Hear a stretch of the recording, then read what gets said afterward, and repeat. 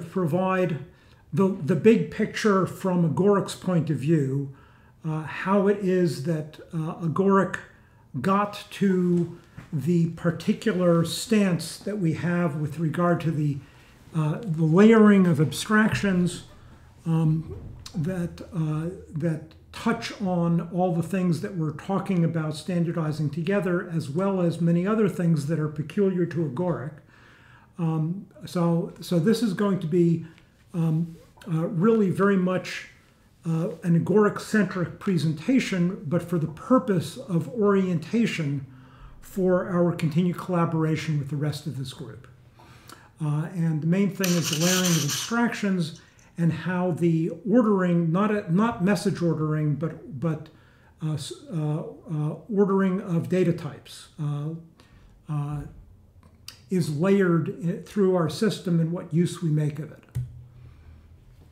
So I'm going to, so a lot of this for us started with the following interesting use case. This is extremely idiosyncratic to what Agoric is doing, but once again, useful for orientation so you know how we got to where we are. So over here, this represents a concrete description of an invitation to join a option, a covered call option, as represented in our system of digital assets, ERTP, the Electronic Rights Transfer Protocol, on up, none of which are going to be explicit again in the rest of the talk. But this is a concrete description of an individual option when Fred in the scenario wants to express what kind of option Fred wants, such that someone can give him an option that he wants. He might want to make a more generic expression of what he wants, such that several different concrete options might satisfy it. And this is a kind of issue that comes up not just for options, but for assets in general. That rather than saying specifically I want this particular concrete asset, you might want to state something more general. So we introduce, so in particular, the highlighted aspects here are too specific. So we've introduced a pattern language where Fred can express that he doesn't care what particular instance of the option contract he's interested in. That's why the M-Any's here. Oh, can people see my mouse move here? Yes. Okay. Yes. So over here, he doesn't care. He puts the M.Any to say any particular invitation, any particular instance of the covered call contract is fine, as long as the contract itself is an instantiation of this concrete covered call code, which is the installation. And then with regard to the underlying assets, the one that he's trying to get an option for, he might say, instead of saying I want to buy at exactly 3 moolah, he's saying I want any amount of moolah that's greater than or equal to 3. In other words, if you provide me more than the assets that I want, I'm fine with that. That's okay. Likewise, the strike price, the amount that I would have to pay to exercise the option, doesn't have to be exactly 7 simoleons. If the strike price is less than 7 simoleons, I'm fine with that too. So less than or equal to 7 simoleons.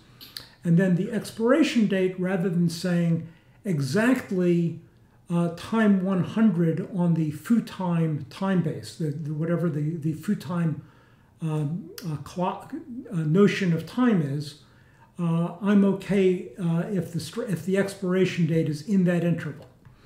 So the important thing about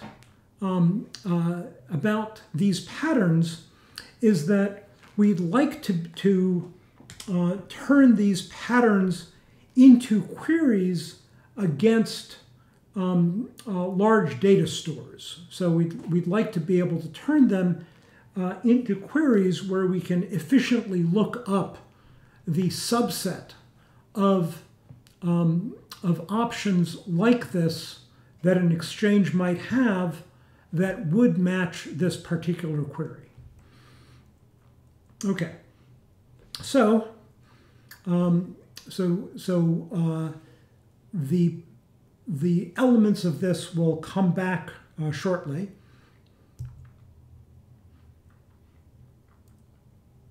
Oh, and sorry, and one additional thing is that instead of the greater than or equal to 3 mula, when the things like you see a 3 mula or a 7 simoleons, those are for fungible assets. Our system also has non-fungible and semi-fungible assets, and these inequalities, like greater than or equal to, apply to the non-fungible and semi-fungible assets. So, and these invitations that you're seeing here are themselves non-fungible or semi-fungible assets. So the underlying that you might be asking for is greater than or equal to of a description of a set, where these inequalities over sets are in terms of subset and superset. You're saying it has to include at least the elements of this set, but any superset of this set is also perfectly acceptable as the underlying I would be purchasing. And the important thing about subsets or supersets of sets is that's a partial order. So these inequalities in general can be partial orders over the underlying data type that they're about. Okay. So the bottom layer of our system is represented by the package with the package name endo/passstyle. So the underline is the package name. And this is the taxonomy of passables. And this is really the core of what we've been negotiating, and what I will continue to claim is really the only thing where we really need a very, very strong notion of interoperability. We need these things to round trip robustly through our systems in order for us to get the interoperability of systems that we need. But in order to motivate the particular choices that we've made here, the orientation in this talk will show what we've built on top of it, and how much interoperation we get with those higher layers is something that we should still explore. The more interoperation, the better, other things being equal. But those are separate negotiations from the negotiation that we're currently engaged in of interoperation at this level. So the next layer built on top of it is the endo/Marshall package, which defines a concrete serialization of the passable data types into a serialized form that's useful for transmission and reception across different systems. The OCapN data types, which correspond to this passable taxonomy, is abstractly supposed to be reasonably language independent, but with the mild biases towards JavaScript that we've been talking about. There's some leakage, like the two bottoms. Likewise, the small caps here should be reasonably language independent as a concrete choice.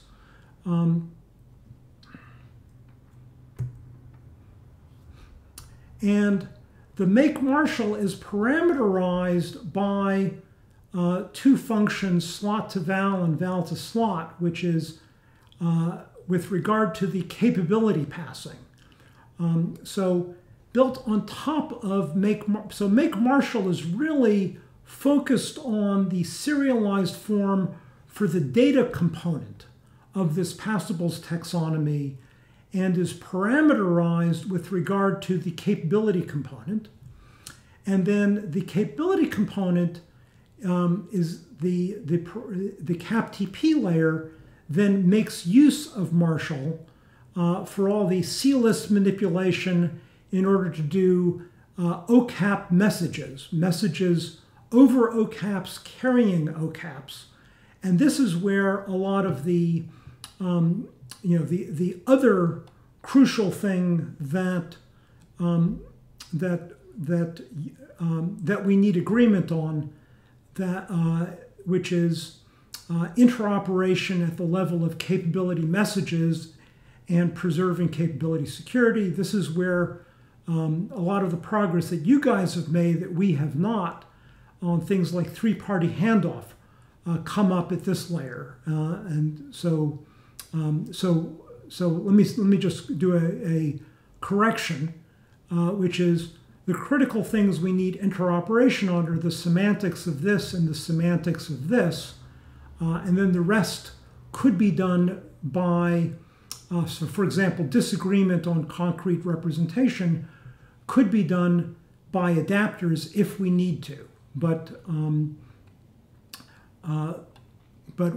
order to have a shared notion of capability security, we do still need agreement on the abstract properties of this. And I think nothing that I'm saying so far should be controversial. Okay. Now,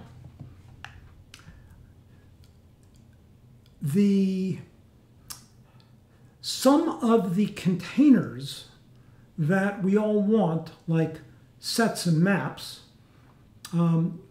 we postponed that to this patterns level because sets and maps require a notion of comparable equality for the keys of the maps or the elements of the set. In order for a set to have a cardinality, you have to know whether two elements in this, the elements in the set have to all be different from each other by some well-defined notion of equality. By postponing sets and maps to this pattern level, we also get to postpone any strong stance of what is comparable equality to this level. At the passable level, the only containers are arrays or sequences rather, or records or structs, and the tag notion. That's all that occurs here, all of which are well defined without having to take a strong stance on comparable equality for the other data types. So over here,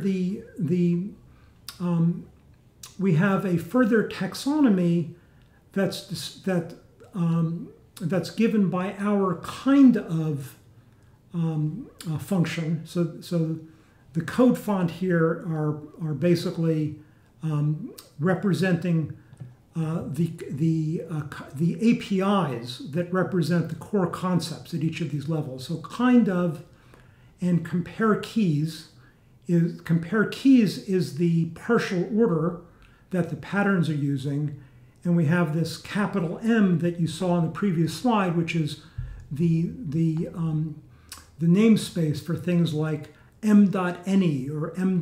greater than or equal to for expressing the patterns. And then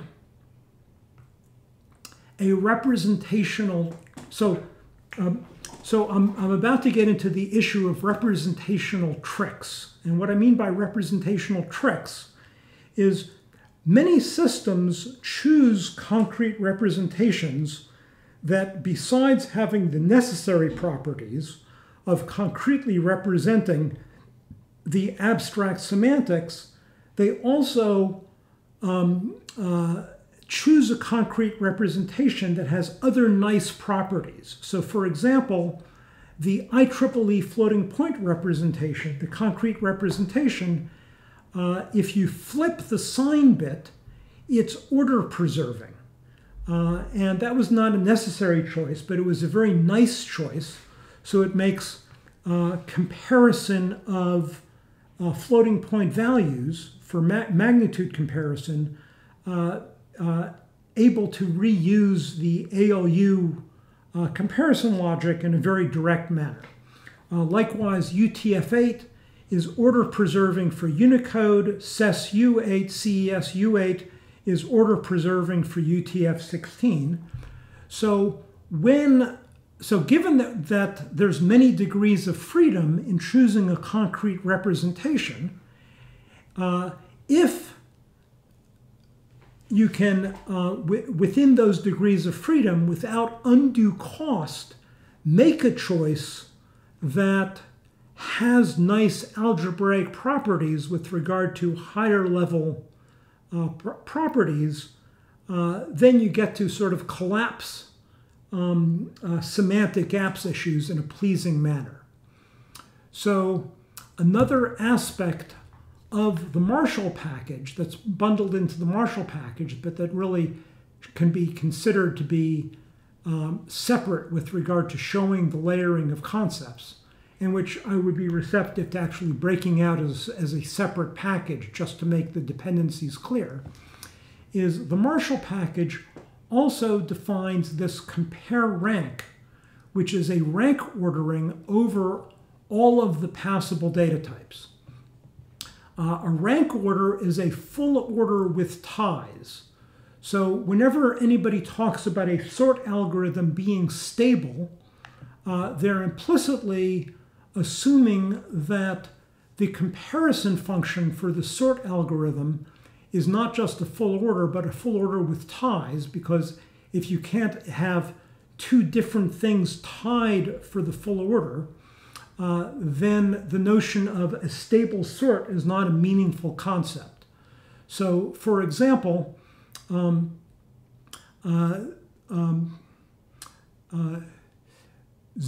and minus 0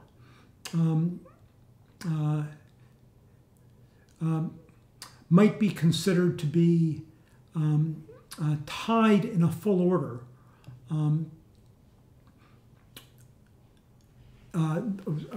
That was actually a terrible example.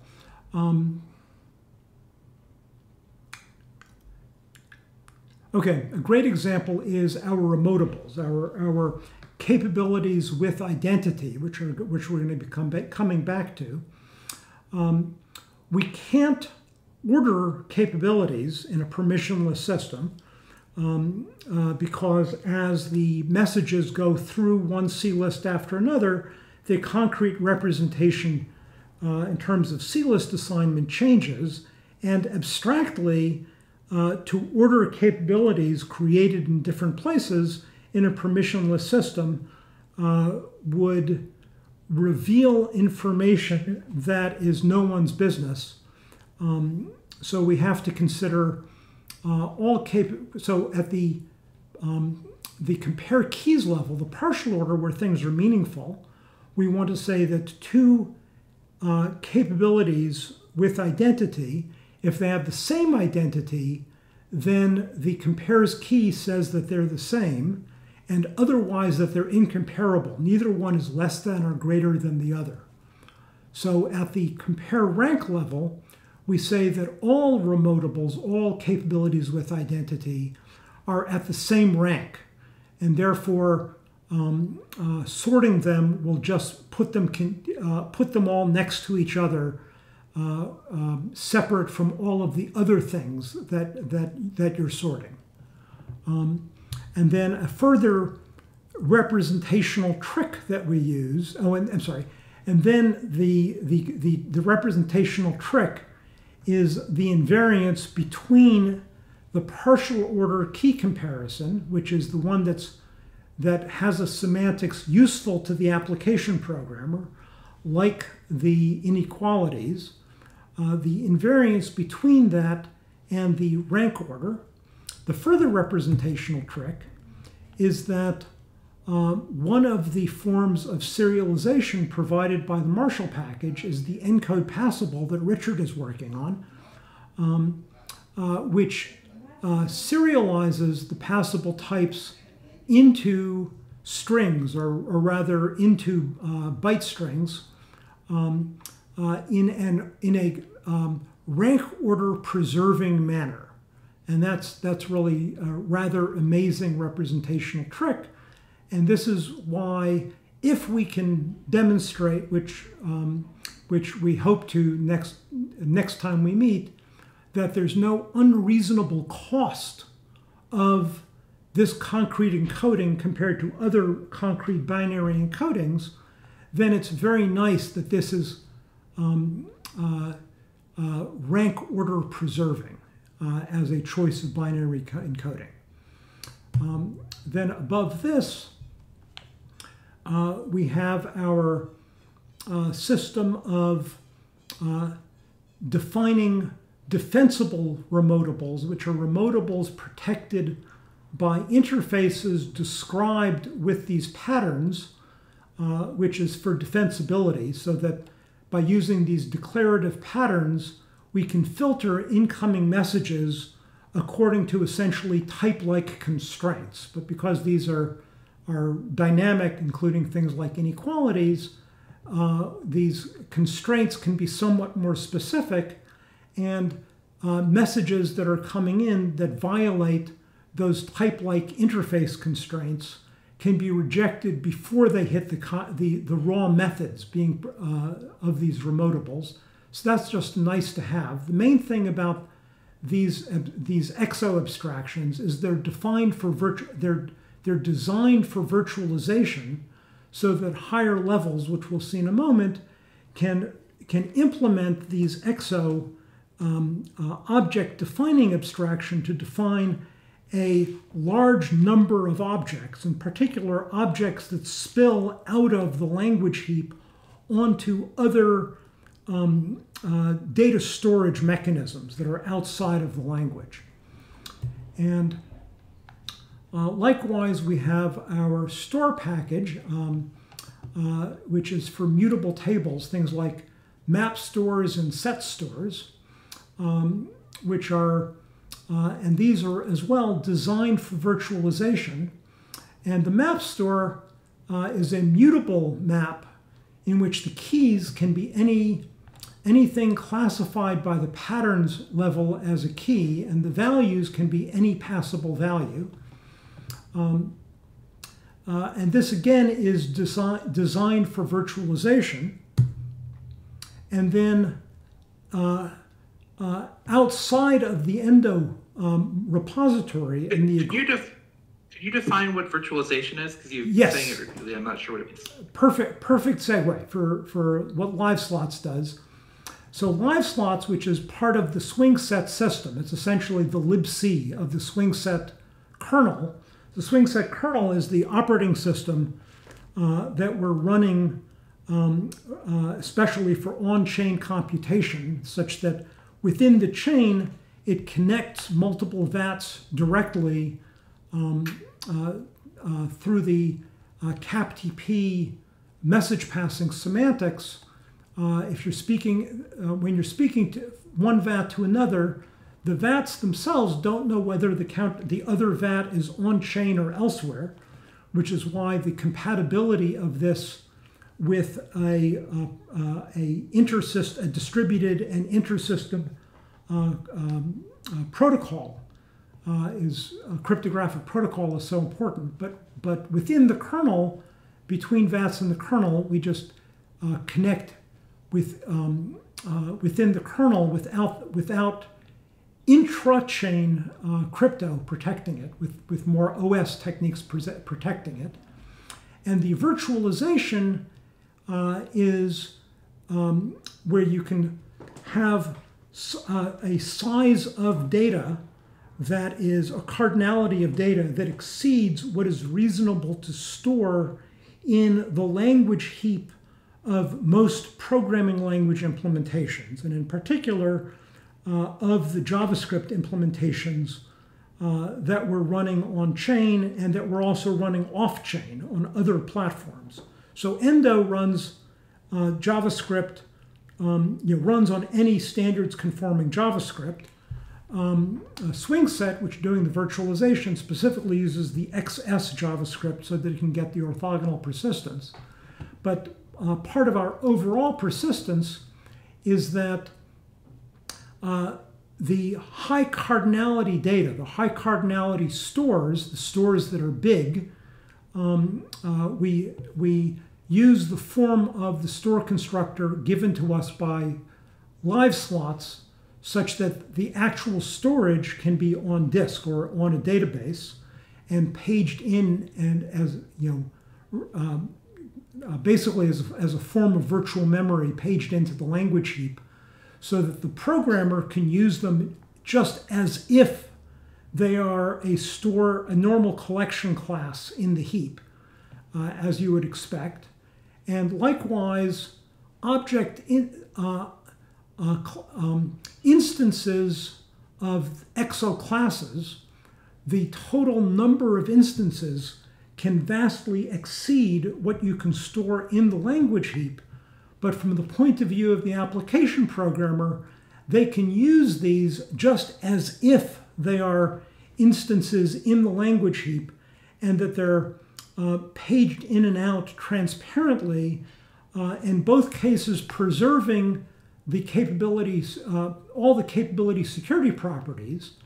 And that also works with the virtualization of the C-list management in the live slots implementation of the C-lists for the live slots implementation of CapTP, so that the total number of exported instances can be larger than the size of a C-list that you can keep in the language heap.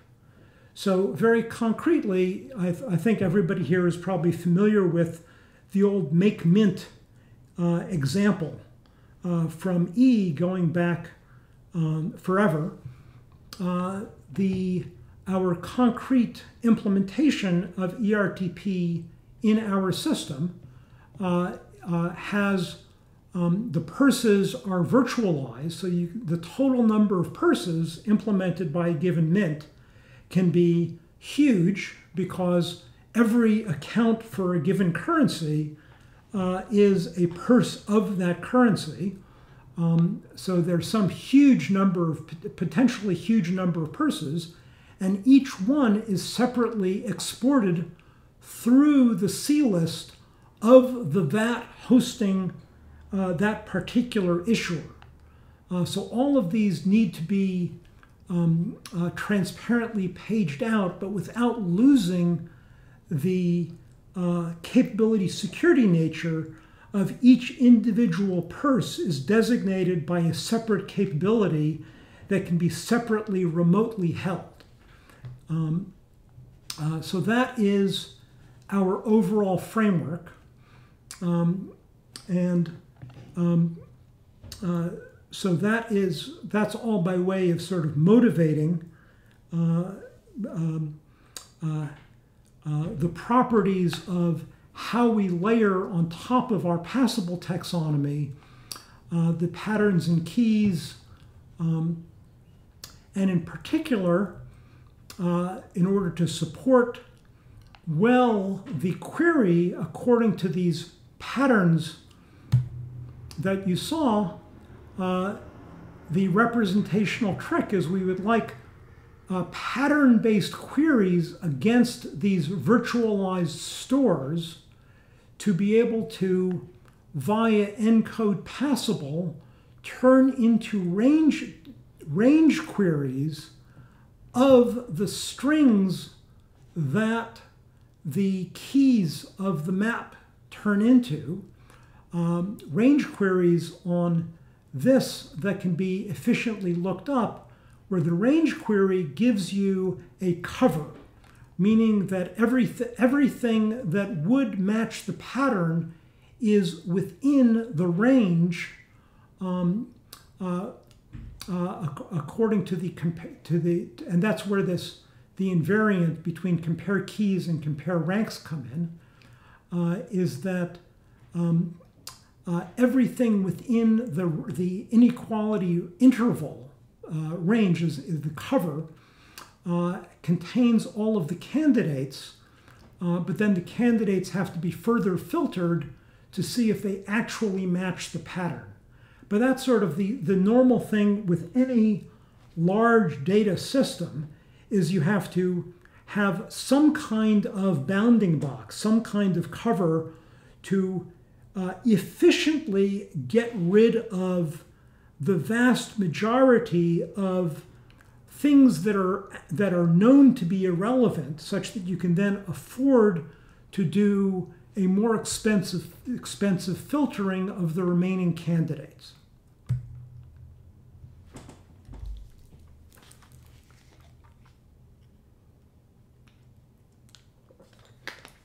Oh, and I want to make one further point here. I'm sorry. The irritating thing about KeyNote is if I back up, I then need to go forward to get to the last visual. Yeah, so a further point I want to make is I'm hopeful that all of these representational trick properties and ordering properties and all the rest, that a lot of what we've done here is also useful for many other systems that aren't just using it for the purposes that Agoric's using it for. That the things that are generally useful representational tricks and ordering properties here, we've taken pains to design them in very neutral ways. At this level, there's not yet any concept of ERTP or assets or fungible and non-fungible rights or invitations or any of that. At this level, it's still all defined in terms of very widely reusable concepts that I'm hoping you'll all see the utility of reusing. Okay, so for our system, there's basically these three levels of abstraction, where the kind of level is really the level at which we're doing most of our application programming, where kind of is giving us a finer taxonomy than past style is giving us. The kind of is for the patterns level that we saw. The past style of is the past style level with compare rank coming from that Marshall ordering package. Okay, so to relate this to the OCapN taxonomy that we've been negotiating on the GitHub issues, these are the current draft OCapN names. These are the corresponding elements of the past style. These, according to the strings returned by past style of, this is the corresponding JavaScript type of, which if you're not a JavaScript programmer, you won't care about. These are just some notes with regard to how they map onto JavaScript. And I'll just mention some things. The TBD here is we don't have support for the byte string that but we've all agreed that the byte string, or whatever name, just a sequence of octets, is something we're going to support.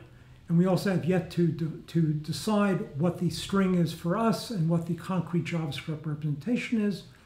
We've also filed an issue on the GitHub that precisely what the semantics of the agreed strings are is not quite yet settled down, although except for this surrogate issue, I think we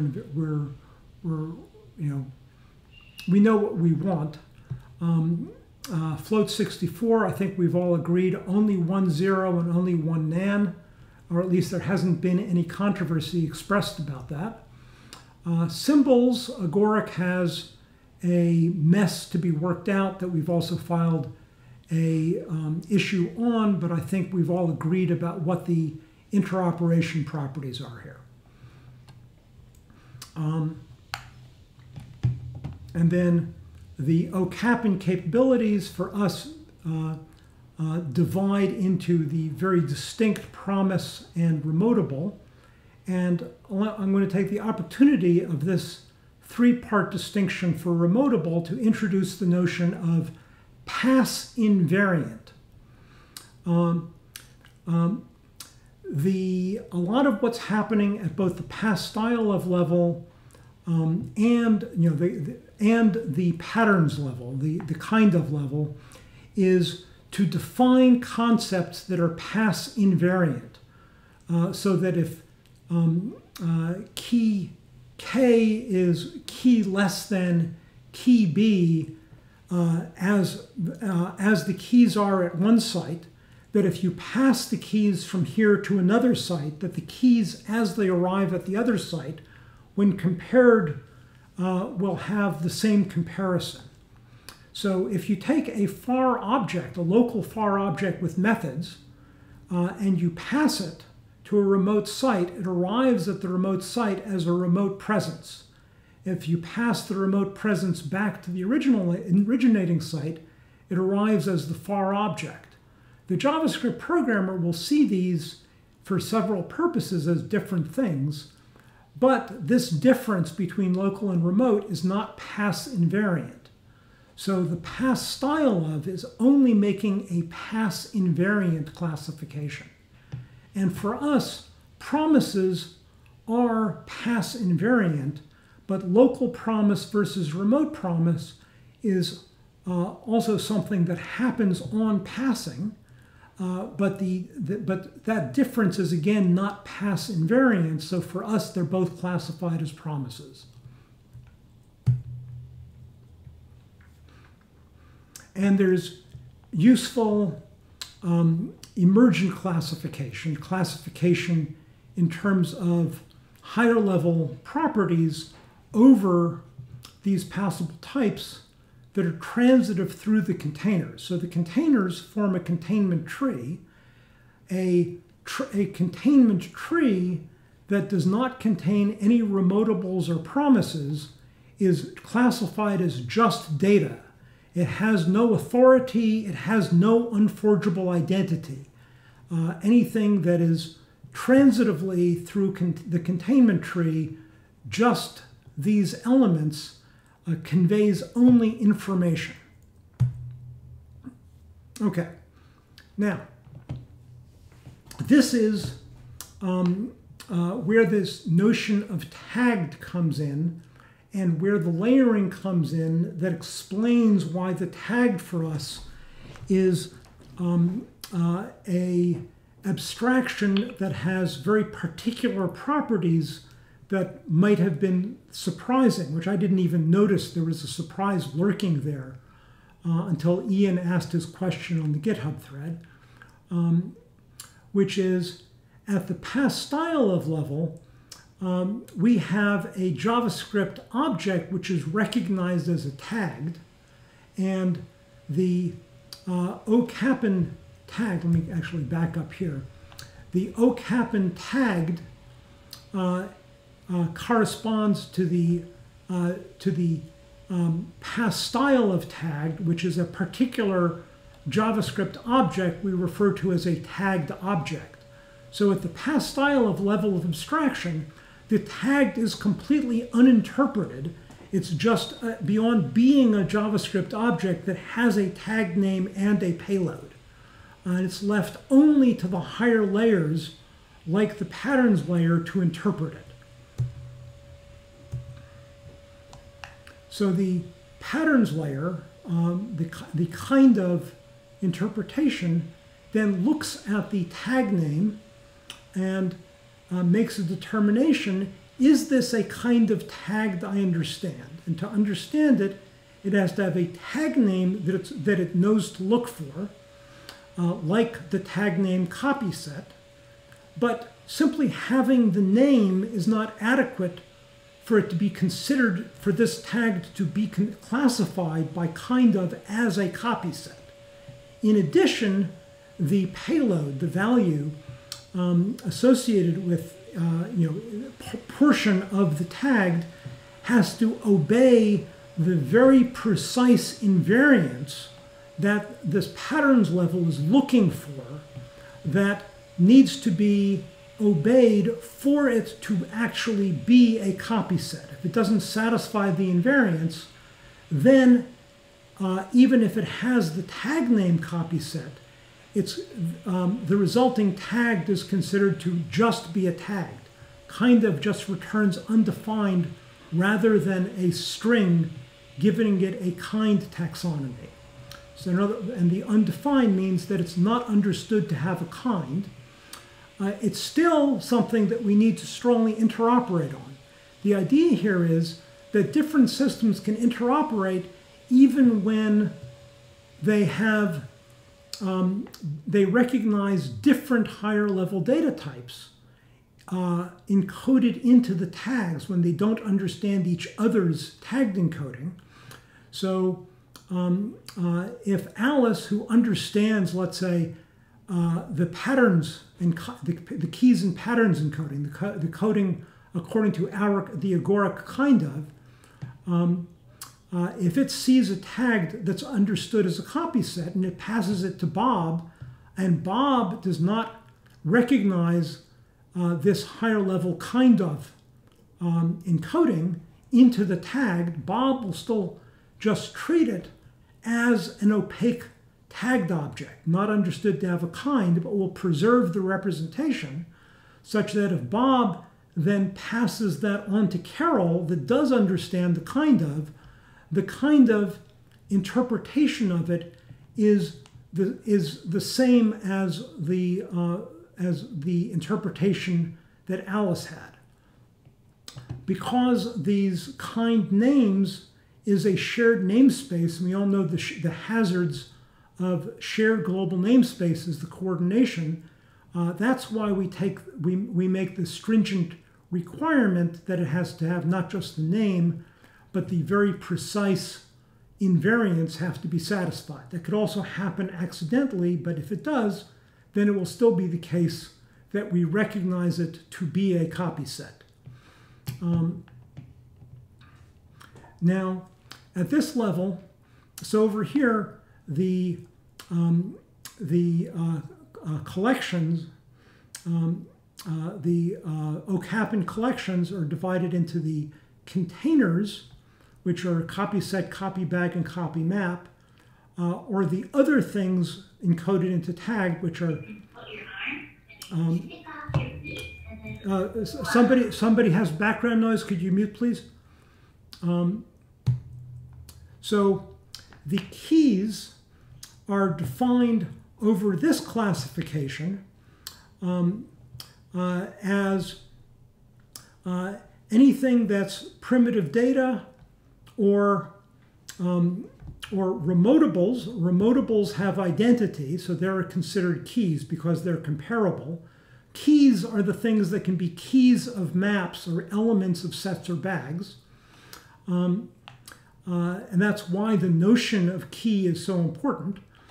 Key is also the thing that you can do inequalities with compare keys. So they have the primitive datas or remotables at the leaves of the containment hierarchy, or arrays, records, sets, bags, or maps as the internal nodes of the containment hierarchy. So anything that's transitive through the keys ending in just primitive data or remotables are considered to be keys. And then what the matchers are about is anything, the same kind of thing, anything that's a tree of containers in which the leaves are primitive data, remotables, or matchers, where matchers are these things like m.any. They're the things that we were, or m dot greater than or equal to a given key. These are things that a matcher is also encoded into a tag. So we use the same tagged extension thing. Each matcher type, again, has very, very particular invariance for it to be that particular matcher type, and each one has a tag name. And that's how we encode patterns. And the result is that our patterns are also passable. They're also passable by copy. And the matching of patterns over keys, including the inequality matching, is again defined to be pass invariant. So if a given key matches a given pattern at one site, then that pattern as passed to another site, and that key as matched to another site, will match at that other site if and only if it matches at the first site. And then this weird, Mark, I'm just going to let you know, by the way, that we are 15 minutes over the meeting time. Oof. Oh my God, I am very sorry. This is actually just about my last slide. So this is showing the compare rank treats the tagged as opaque. It's doing a rank ordering of the tagged without understanding what the tagged encodes, and therefore is something that can be done at all sites, whether you understand the higher level meaning that's being recognized or not. Compare keys is defined only at this higher level. It's giving this, this inequality mapping, but it's encoding the key into the tagged in such a way as to preserve the invariance, such that the further encoding of the passable data type, including the tagged into the string by the encode passable, again preserves the inequality, allowing the efficient lookup by inequalities over compare keys. And so that's where the interesting layering is. And I'm done. Thank you for indulging me. Thank you. Thanks, Mark. Yeah. Thank you for giving it. Yeah. I mean, we can discuss the